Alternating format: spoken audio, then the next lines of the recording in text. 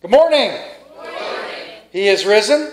He is risen indeed. That's pretty good. Good morning and welcome into Resurrection Sunday. Happy Easter, and we welcome you to Longmeadow Church of the Brethren from the other side of the camera today for the sermon titled, We Hold These Truths. Our scripture lesson today is John chapter 16, verses 1 through 15. And I'm reminded that on Easter Sunday, grandparents took their grandchild to church with them that Sunday because they wanted to show off the grandchild in the little Easter suit and everything.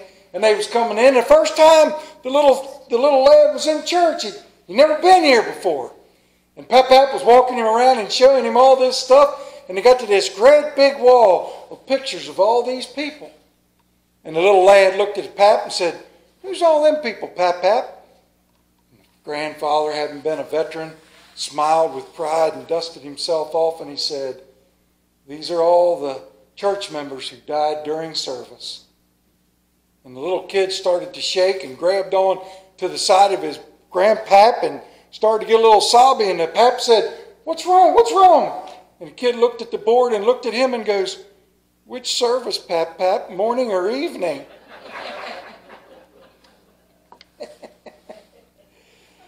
We hold these truths. Jesus speaking. All of this I have told you so that you will not go astray. They will put you out of the synagogue. In fact, a time is coming when anyone who kills you will think he is offering a service to God. They will do such things because they have not known the Father or me. I have told you this, so that when the time comes you will remember that I warned you. I did not tell you this at first because I was with you. Now I am going to the one who sent me. Yet none of you asks me, "Where are you going?" Because I have said these things, you are filled with grief. But I tell you the truth. It is for your good that I am going away. Unless I go away, the counselor will not come to you. But if I go, I will send him to you. When he comes, he will convict the world of guilt in regard to sin and righteousness and judgment in regard to sin. Because men do not believe in me in regard to righteousness. Because I am going to the Father where you can see me no longer. And in regard to judgment, because the prince of the world now stands condemned. I have much more to say to you, more than you can now bear. When the Spirit of truth comes, he will guide you all into truth. He will not speak on his own. He will speak only what he hears, and he will tell you only what is yet to come. He will bring glory to me by taking from what is mine and making it known to you. All that belongs to the Father is mine. That's why I said the Spirit will take what is mine and make it known to you. In a little while you will see me no more. After that little while you will see me. May God add his blessings to these scriptures as we search him out in prayer. Let us pray. Heavenly Father, we thank you. We thank you that we are here today celebrating truth, celebrating the resurrection, celebrating that your Son Jesus saved us. These words from you, Father, strengthen us through them. Strengthen us through this time spent together, and let us go from here and proclaim the gospel always. Bind us together through these words, Father. In Jesus' name we pray. And all of his children everywhere said, Amen. Okay, let's get something out of the way first. Got it? Oh, good. Whew. I am not a suit kind of person. Now, let's talk about truths. Now, everything that comes out of my mouth is the truth. I'm only kidding. You know what I wrote. You know what I was going to say. We get stuck, don't we, sometimes, believing something that is said long enough and a long enough period of time, we believe it to be truth. Well, I'm going to read to you 5 truths. Ready? The first one is, The Great Wall of China is the only man-made object you can see from space. No, it is not the only object that you can see from space. But we've always believed it, right? The story about NASA developing a space pen while the Russians only used a pencil because the pen was able to write while they were in space is not true. NASA also had to use pencils. Fisher Pen Company, after the first moon landing, developed the space pen to capitalize on money. Cracking your knuckles will give you arthritis is not true. I love it, man. I wish we could spin that camera around because there's people back there going, Paul, it's true. My mom's told me, don't you crack your knuckles or they'll just authorize up and they'll get all stiff. Truth of the matter is, what you hear are air bubbles popping that have gotten down in the joint. They will not give you arthritis.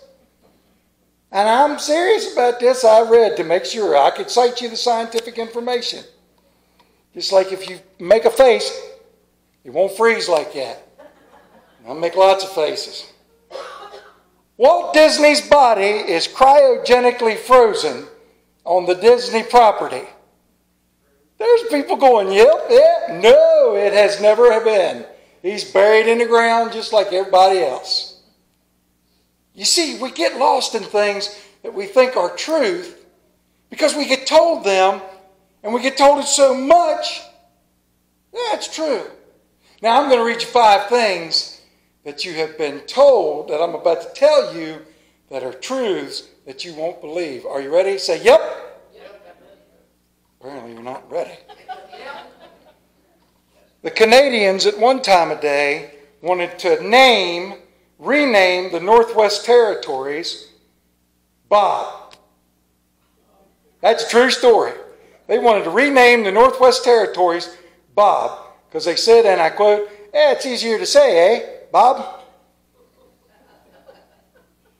If you tried a new variety of an apple every day, it would take you 20 years to try them all.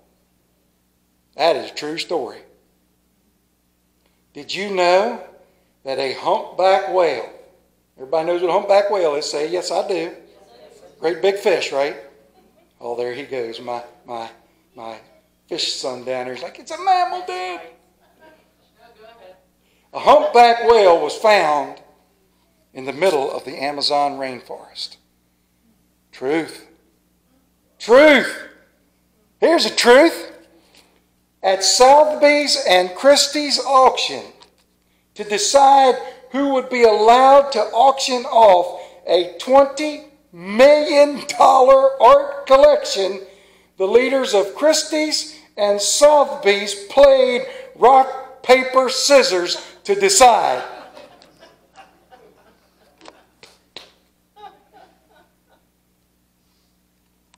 And finally, did you know that cotton candy was invented by a dentist?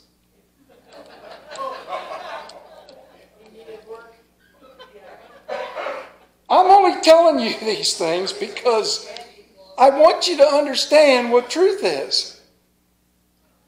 We hold these truths even when they aren't correct. We believe things when we're told them. We believe things like we're told that Twinkies are the only food that will last forever. Now, as much as I want that one to be true, because I mean seriously, you take your Twinkie out, you get your can of whipped cream, you plug it in one of them holes, you add a little extra cream to it, you got your bowl of chocolate syrup, and man, I have got to quit talking about this kind of stuff. They'll only last 25 years. Which is good enough. But we hear things all the time. And sometimes we get caught in the nonsense of something that is the truth. And we say there's no way. And then for something that we think is true, it really turns out not to be.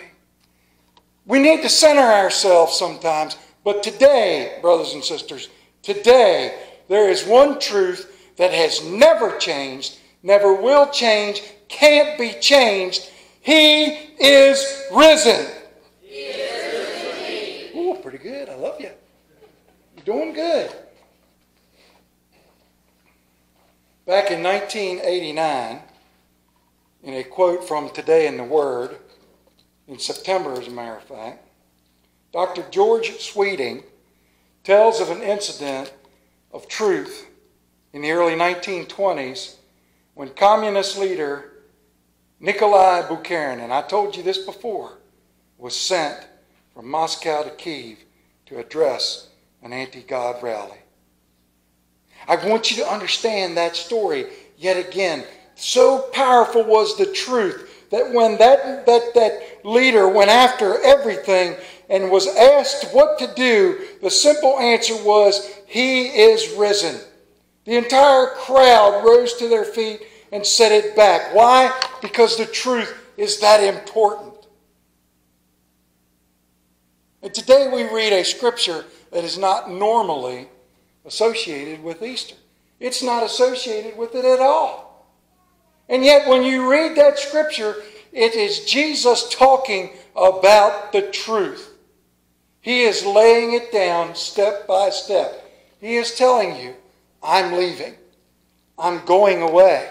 I have been teaching you and teaching you and teaching you. All this I have told you so that you will not go astray. He is laying down the truth that if you would just simply follow Him and believe in Him, regardless of what happens, you will not be lost.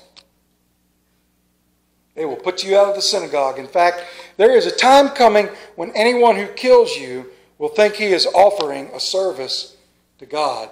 Scripture or words spoken almost 2,000 years ago, and what happens today? There are people that kill Christians today because they think it is pleasing to God. And yet, He wanted you to understand what the truth is.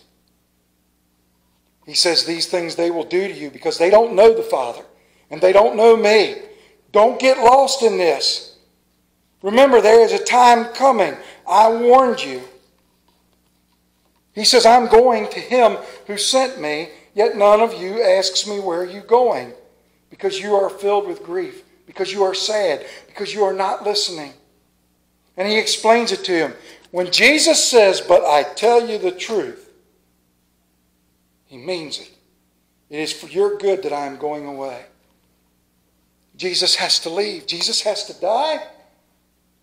He'll rise again in 3 days, and then eventually He will ascend to heaven and begin the preparations to come get us. And yet He is bringing that truth out in John 16, just hours, days before He is crucified. It says when He comes, He will convict the world of its guilt. Up in verse 12, He continues on. There's so much I need to say, but this is more than you can hear, more than you can bear.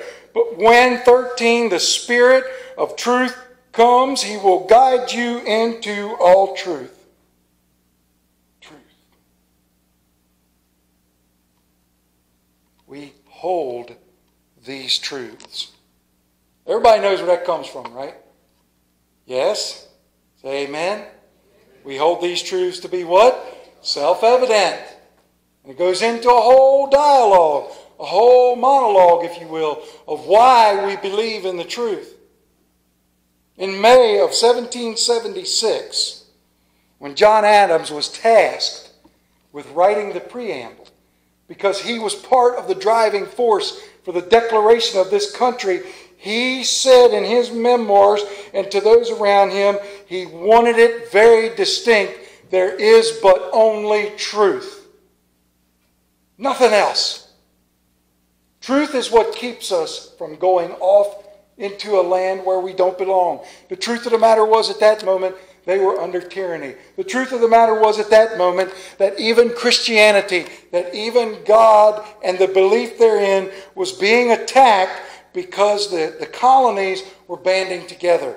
And the King of England at that time saw religion, saw the belief in God and Jesus Christ as what would be the separation point from England.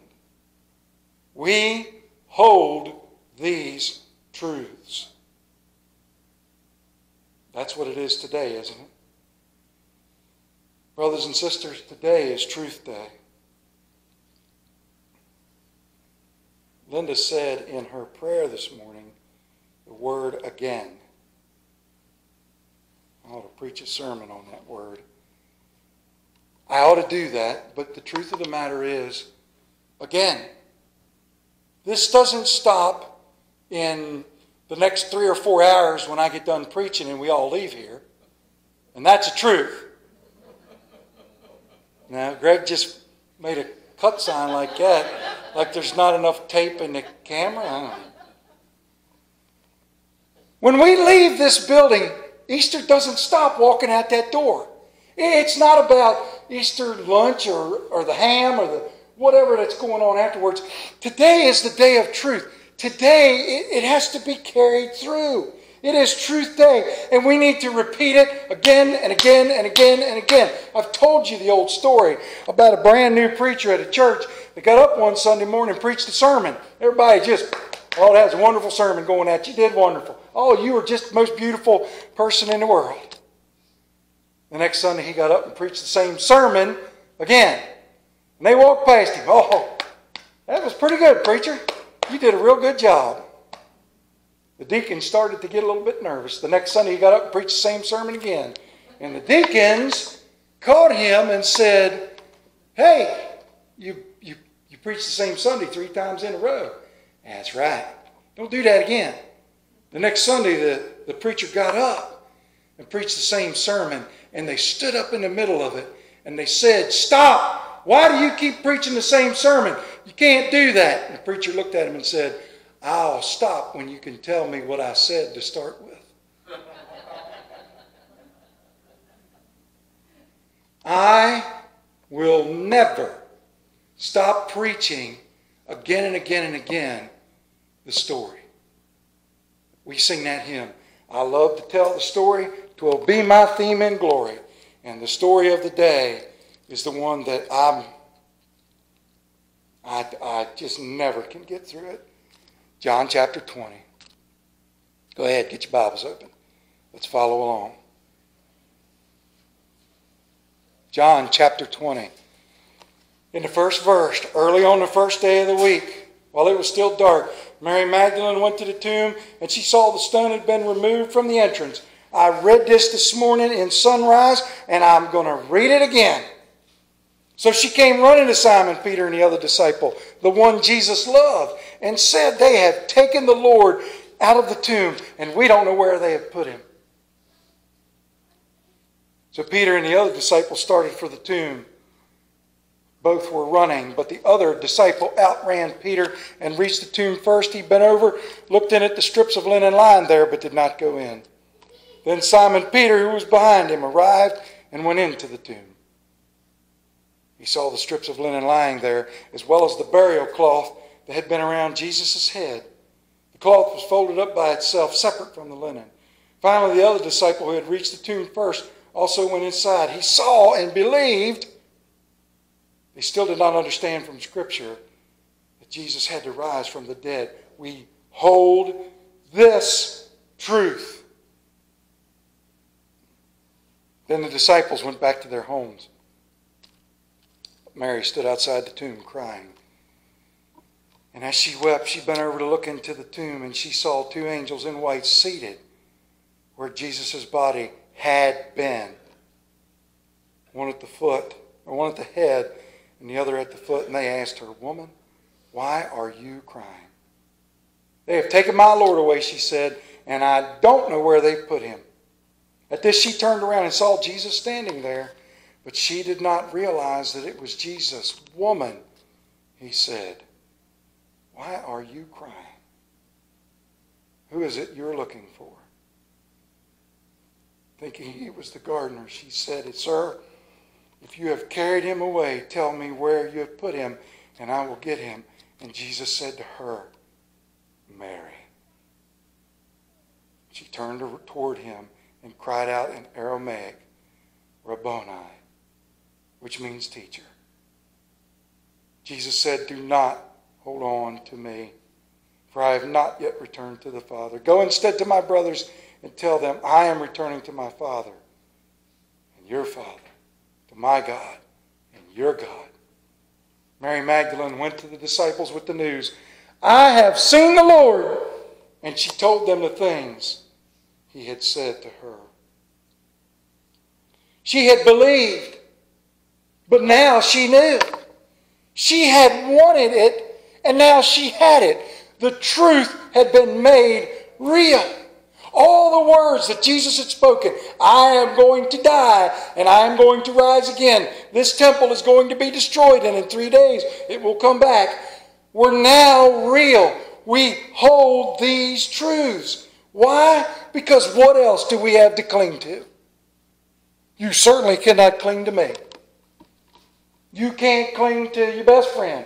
You can't cling to that fancy new car you're looking at getting. You can't cling to anything in this world that will give you truth, honesty, and will show you what joy for all eternity is, except for Jesus Christ the Lord, and it was made real today. As Vice President George Bush, when he was representing the United States at the funeral of the former Soviet leader Leonid Brezhnev, Bush found himself moved by a silent protest carried out by Brezhnev's widow. She stood motionless by the coffin until seconds before it was clapped shut. Then just as soldiers touched the lid, she stepped forward, leaned in, and performed an act of great hope, courage, a gesture that must be one of the most profound acts of civil disobedience ever committed in the USSR. She reached down and made the sign of the cross on her husband's chest. There in the citadel of secular atheistic power, the wife of the man who had run it all hoped that her husband was wrong. She hoped that there was truth. She hoped that there was yet another life, best represented by Jesus who died on the cross. And that same Jesus might yet have mercy on her husband. Friday night, we told the story of the 3 trees. Many of you were here to be a part of that. And we ended it openly. We didn't close a loop. We never heard what the 3rd tree saw, did we? I'd like to invite the 3rd tree up to talk to us.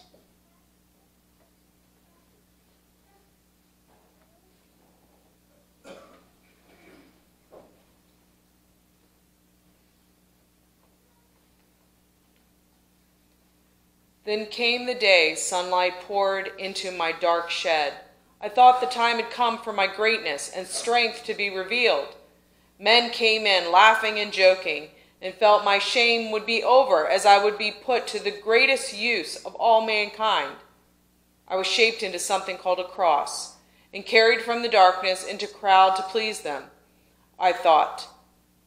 Through the streets as the people mocked the man who was carrying me, he wore thorns made into a crown and a robe, and was badly bruised and bleeding. People spat on him and jeered him. He struggled to carry me, but never made a sound of hatred against them. Who was this man? We came to a stop on top of a small hill, and onto my wood I was nailed. They nailed to me. Then they raised it into the air between the other crosses with common thieves, and people called him the King of the Jews. They beat him, mocked him, and then as this king screamed out in agony and died.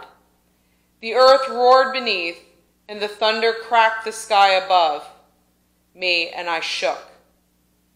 Was this it? I was to become great, and everyone was to look to me and revere me. Why was I here? And who was this man who bled and died against me? My shame was greater than I had ever known. I was back in the dark room. Why? I was the 3rd tree, and I watched as they took him down and sent him to the tomb. I watched, for as the days passed, But this morning, tomb opened and the man walked out. I saw it, and the man turned and looked at me and smiled. Then I knew and understood my purpose. He is the King of Kings, and I now know the truth. My purpose is to never let this truth fall away.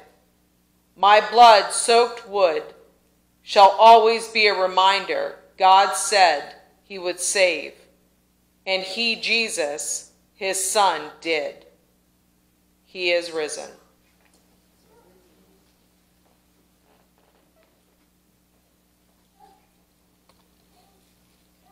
John of Damascus wrote these words, "The day of resurrection, earth tell it abroad, the Passover of gladness, the Passover of God, from death to life eternal, from this world to the sky. Our Christ has brought us over with hymns of victory. Now let the heavens be joyful, let earth her song begin, let the world round keep triumph, and all that is therein. Let all things seen and unseen their notes in gladness blend. For Christ the Lord has risen. Our joy today forever will have no end." We hold these truths: that Jesus died, rose, lives again, and through him we are saved. He is risen. He is risen indeed. Let us pray. Heavenly Father, thank you. Thank you for giving us this time together. Thank you for these words. Remind us, Father, that this is the greatest truth ever. All things fall away.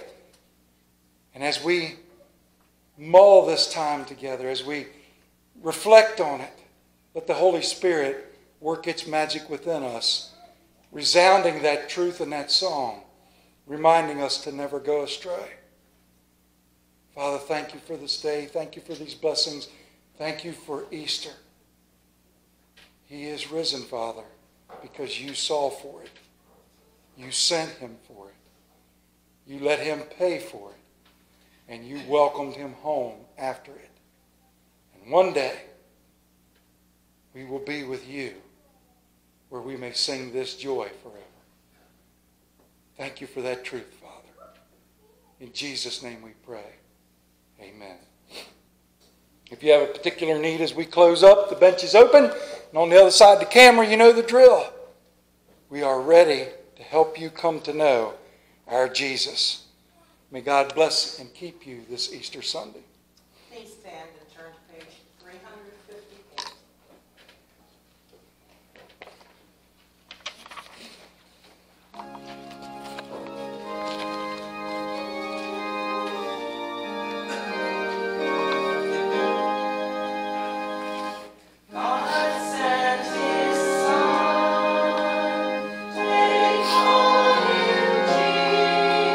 Jesus, he came to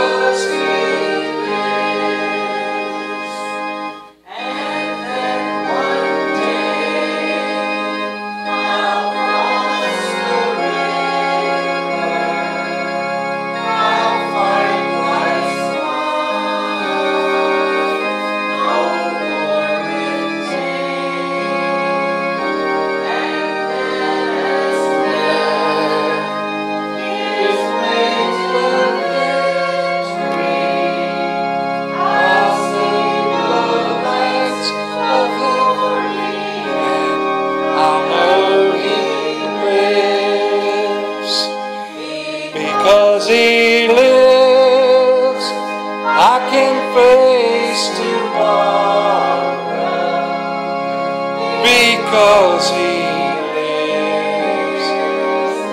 All fear is gone because I know He holds the future, and life is worth the living just because He lives. Because He lives, Father, thank you. On this day of all days, we rejoice in being together with you. And now as we depart from here, Father, watch over and keep us. In Jesus' name, in the Holy Spirit's name, in your name, now and forever. Amen.